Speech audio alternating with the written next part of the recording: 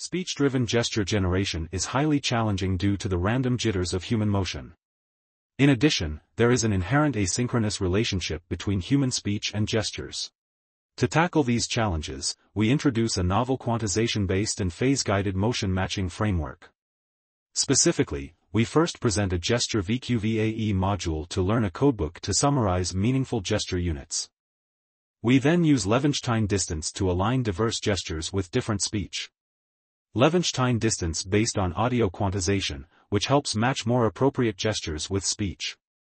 Moreover, we introduce phase to guide the optimal gesture matching based on the semantics of context or rhythm of audio, which makes the generated gestures more natural.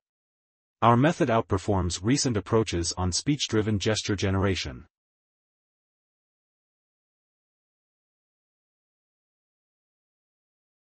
Producing human-like and speech-appropriate gestures is still very difficult due to two main challenges.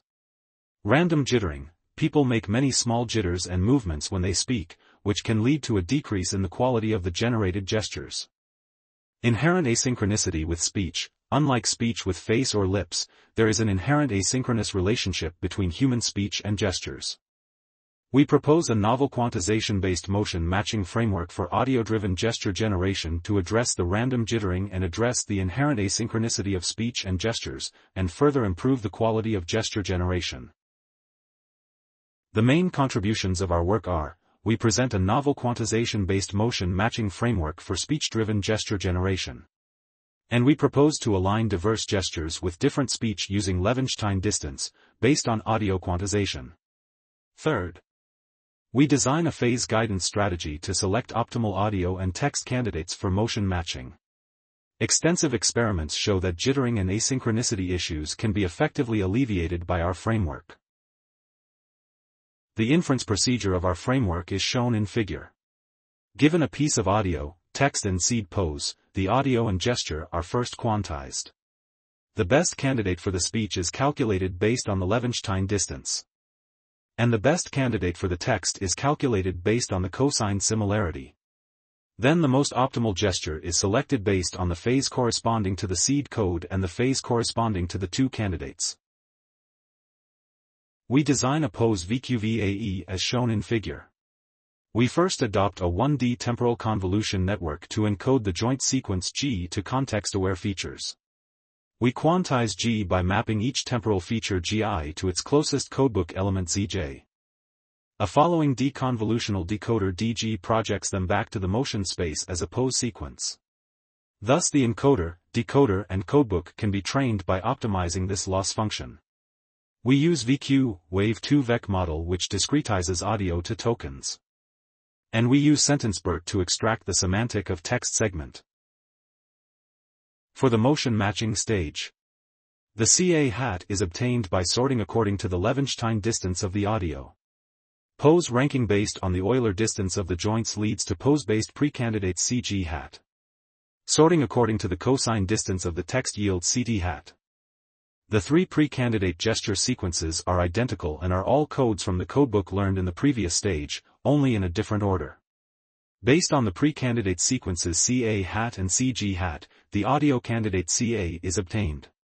Similarly, the text candidate CT is obtained based on the precandidate sequences CT hat and CG hat. According to the consistency of the motion phase, we use phase guidance to select whether the gesture is audio rhythmically relevant or text semantically relevant. First, we adopt a 1D temporal convolution network EP to a latent space of the motion G, for each channel. Our goal is to extract a good phase offset to capture its current point as part of a larger cycle. It is complicated to calculate the phase of a cluttered curve directly, so we calculate periodic parameters amplitude, A, frequency, F, offset, B, and phase shift, S, first. We apply differentiable real-fast Fourier transform to each channel of L and create the zero-indexed matrix of Fourier coefficients. The periodic parameters are computed as follows. The network is learned with the periodic parameters via the following loss function. In this work, we perform the training and evaluation on the BEAT dataset, which to our best knowledge is the largest publicly available motion capture dataset for human gesture generation. We use 15 joints corresponding to the upper body without hands or fingers. We compare our proposed framework with end-to-end, trimodal, style gestures, KNN and CMN. The results are shown in table. Our proposed model consistently performs favorably against all the other existing methods on all evaluations. Our method has a similar motion speed profile for any given joint. And our method significantly surpasses the compared state-of-the-art methods with both human likeness and appropriateness, and even above the ground truth, GT, in human likeness and appropriateness. However, there is no significant difference compared to the appropriateness of GT. Please watch the video for more comparisons with the baseline model. The men stood up and the women took the chance to get out of there.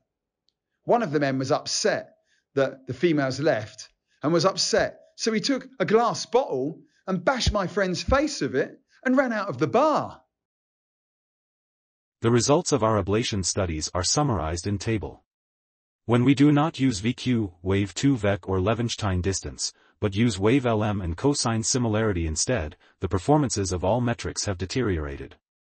When one of the modalities of both text and speech is not used, the FGD metric increases while the Hellinger distance average metric decreases, which indicates that the quality of the gestures generated when only one modality is used decreases, but the distribution of the velocity becomes better when the phase guidance is removed.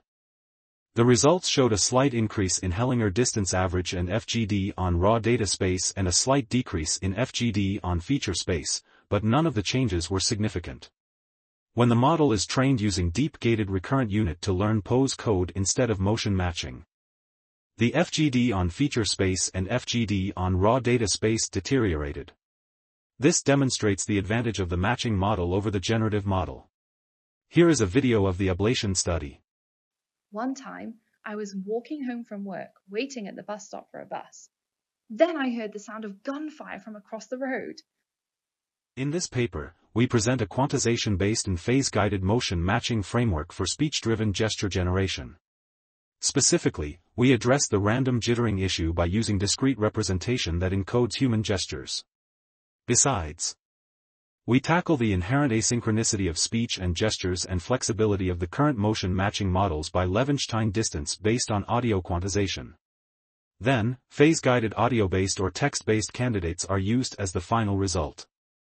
Experiments on the standard benchmark, i.e., BEAT dataset, along with user studies show that proposed framework achieves state-of-the-art performance both qualitatively and quantitatively. Thank you for your attention.